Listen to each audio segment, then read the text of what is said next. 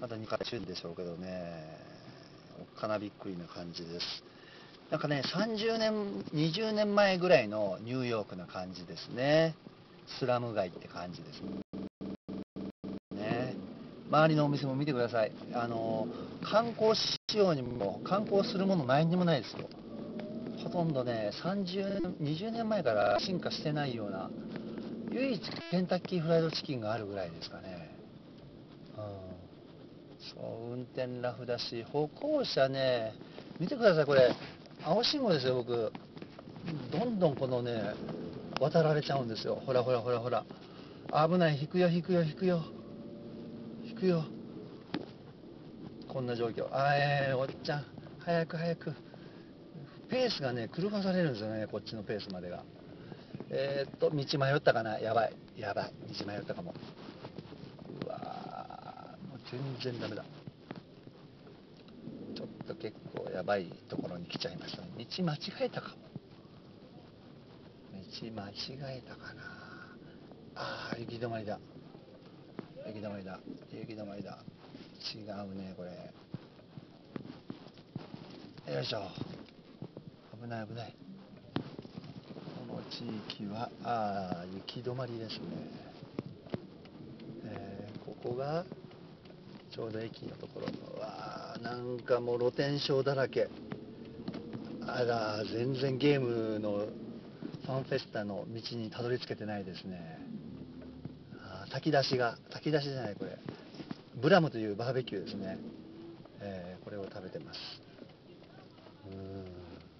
降りたくないって感じですね。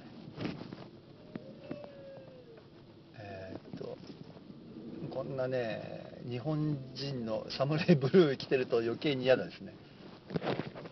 近寄ってこないで。物売りも来ないでいいから。これはまずい。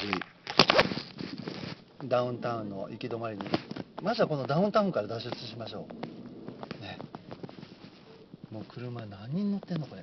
1、2、3、4、4人乗りの4列 ?16 人乗りのバスが。これで、Thank you。よし。よし、抜けれた。なんかあそこに捕まると大変。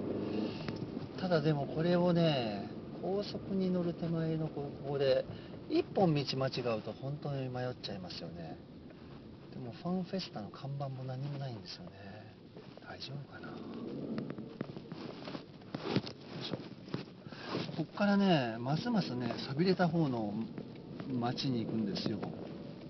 そこに行って初めてファンフェスタが見えるんですけども、試合の実況中継やるのになんかこういうね、ダウンタウン紹介しててもしょうがないですよね。あれ、ここも違うかな。電車の道に、ここの通りだ。一本間違えた。はいはいはいはい、わかりましたわかりました。そんなね、綺麗な人が怒らなくたっていいじゃない。イラついてますね。やっぱりこの辺容赦ないですね、旅行者といえども。はい。じゃあファンフェスタに行くまでこんな感じです。向かっております。ちょっと電池を少しでも充電したいので、ここで一旦切ります。無事ファンフェスタにたどり着けることを祈ってください、日本の皆さん。それでは、この高速に乗ればなんとか行けると思います。それでは行ってみたいと思います。ではでは。